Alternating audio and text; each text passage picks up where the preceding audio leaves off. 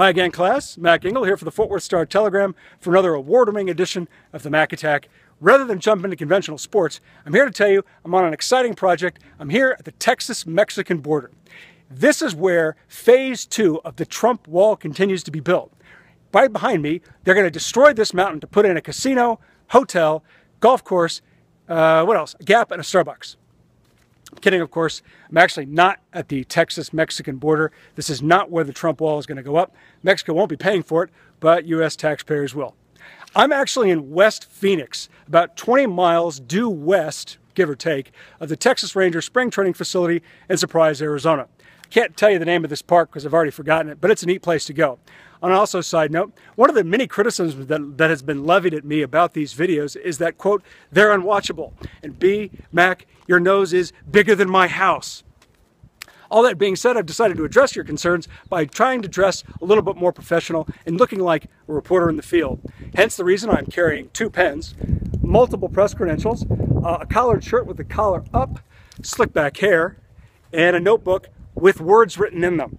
Now, I'm not here to talk about the Texas Rangers just yet. However, I'm here to celebrate the greatness of the Dallas Cowboys 2016 free agency, where they've done almost nothing.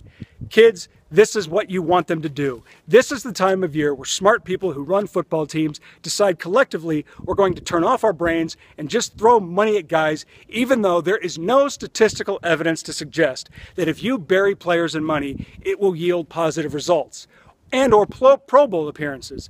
In fact, usually the opposite happens. The Cowboys finally are following the philosophy of the Baltimore Ravens, the New England Patriots, the Pittsburgh Steelers, and a handful of other teams, and have said, to heck with free agency, we're going to the draft. And that's fantastic if we had the faith that this team could nail the draft consistently.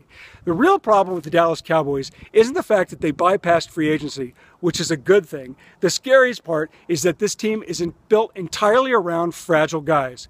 Tony Romo could get hurt playing putt-putt golf.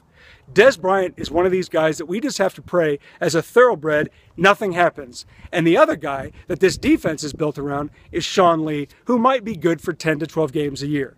The Cowboys should celebrate the fact that they didn't spend any dumb money so far in free agency, and it looks like we're in the clear. However, the scariest part is coming up. That's the draft and the 4th overall pick. Guys, get ready. You never know when Jerry could just clear the room.